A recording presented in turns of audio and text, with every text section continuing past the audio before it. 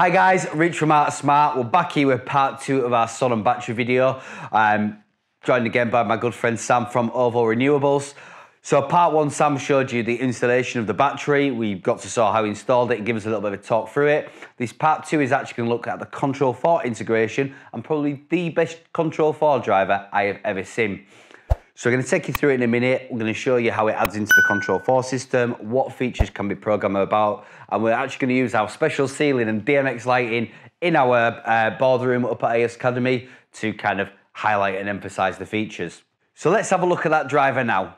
Right, so here we are on our Control4 project file for Art Smart HQ.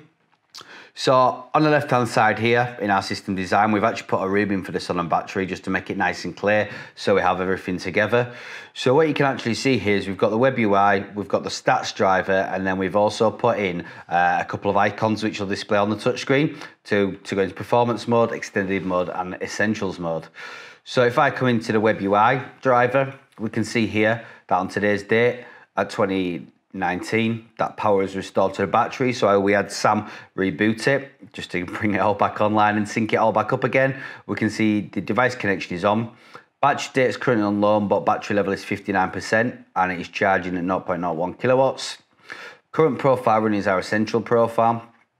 And then battery mode here, we can set whether we want to use self-consumption, backup power, time of use. So different features on there. And we can set a battery reserve level, which again can be programmed against. So if I wanted battery reserve level to say be 50%, we could then program additional alerts when the battery level dropped below that.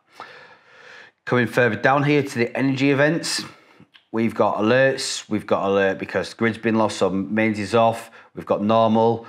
The actual Sonnen's gone offline for some reason, or to display the status. And then the weather alerts, so again, because Sonnen is a worldwide manufacturer and distributor of the battery products, we've got weather alert types: hurricane, thunderstorm warning, tornadoes, blizzards, winter storm warning, tropical storm warning, and floods. So if weather is activated, we could also set a battery reserve level, which I find is absolutely incredible. So if it got a weather report that a hurricane was coming, we could have it charge the battery up to 100% and not discharge anything into the property, which is mental. Coming further down here to weather, current alerts, we can see there's no current alerts, which is always nice. In the UK, we're quite prone to floods, especially here in York. So we really want that battery to be 100%. We can even come down here and cloudy weather that the time to charge is adjusted. And we've got some settings there for that. And also the amount of cloud cover level. We've got some information down here where we can put the customer's email address, a service centre's email address, so that would probably be a Control4 dealer or your renewables specialist. Set the eco-links alert there in the subject. And then we've got what the UI button is doing and which Control4 navigators want to show it at and how often the driver will pull. So we've got that set down at 3 seconds. So the additional driver we've got down here, the stats is very similar, but we've just got it doing different things on the touchscreen. So we can see there, currently we've got it discharging at 1.14 kilowatts.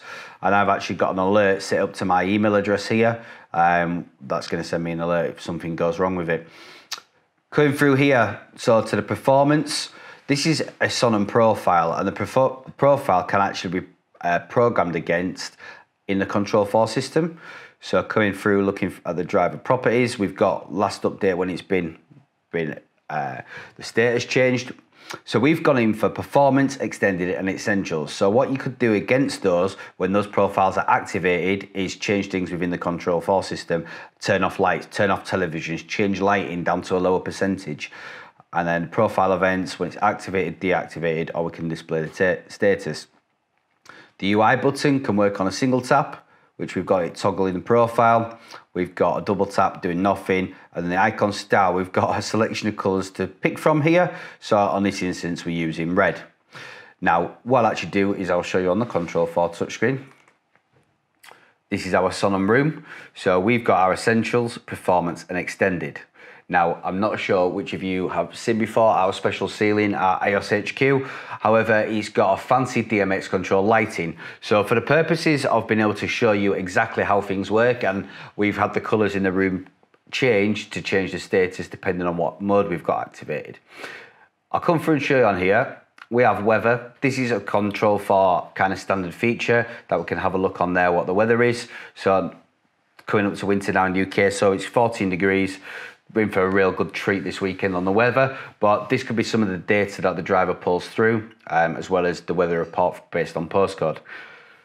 Let's have a look at this, the Sonnen Eco Links. So when I actually open that up there, it's going to launch a web UI, and that is giving me a live status there from the Sonnen dashboard. So you can see production from any solar panels, which at the moment we've not got solar panels, just pre-wired for them. We can see what we're taking from the grid, which is 0.034 kilowatt, 0.09. Again, this driver is going to pull every 3 seconds to update the data. We have the charge power, which will be coming from the production or it'll be coming from the grid. And then we can see the battery percentages here, as well as the discharging power. So really good dashboard.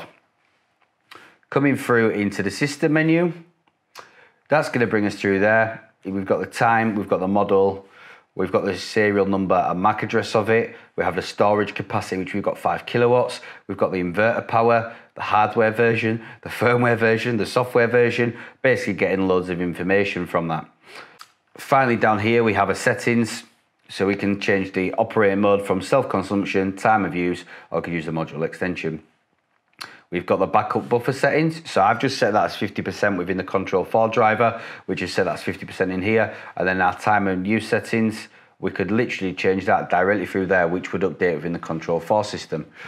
So let's have a look at these options here. Essentials Performance Extended. Now, if you were trying to use eco features within your smart home, coming back onto the Control4 system, and I'll have a look what we've got programmed back against this. So when we have performance mode enhanced, we could have that pulling through certain things, which we're going to look at in a minute when I program those on. But essentially what we've set the programming up to do is that when essentials mode is selected, we have that turning the room here blue. If we're going into performance mode, it's going to turn it red, and then in extended mode, that's going to turn the room green.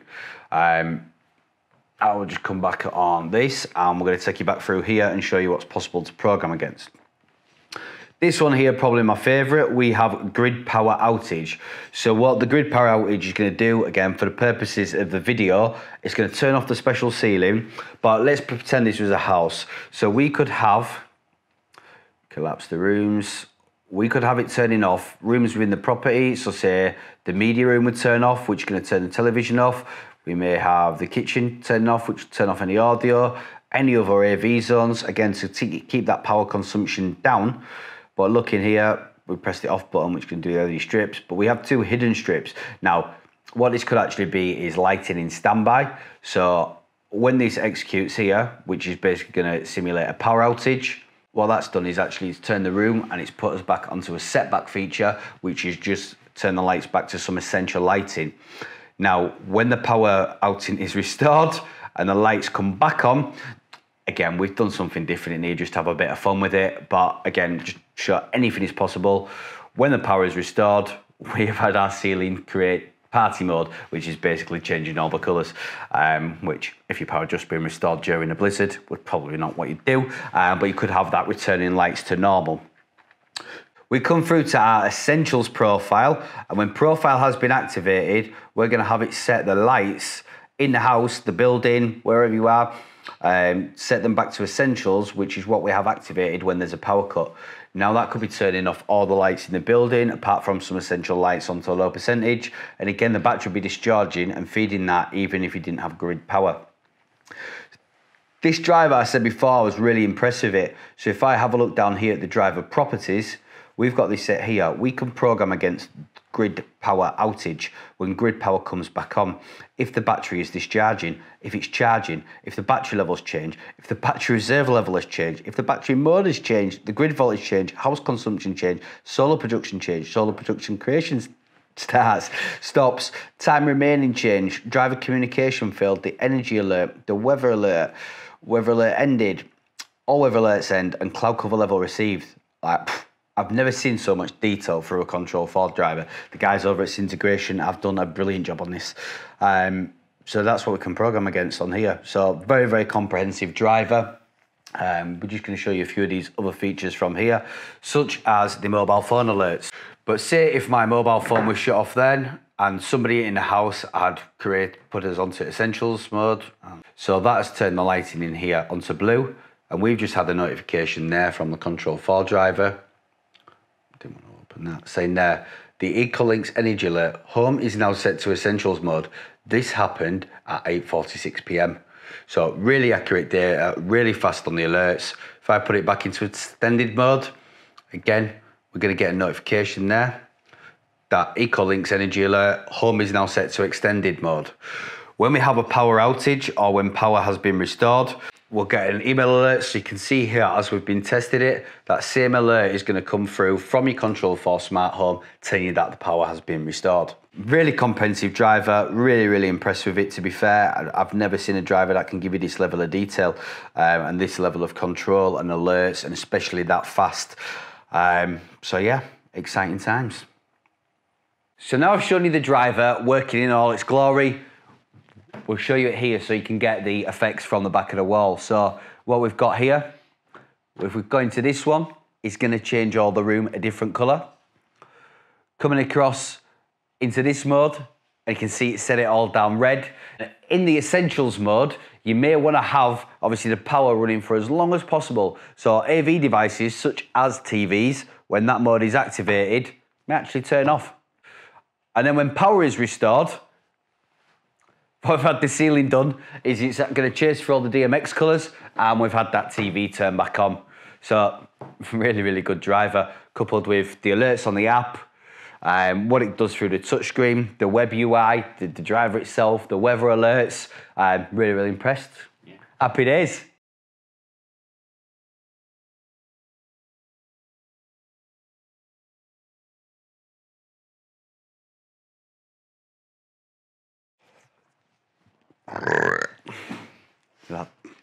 Hi guys. Yeah. Sorry. Just shut up, sit there, look pretty. That's a really good one for bloopers roll.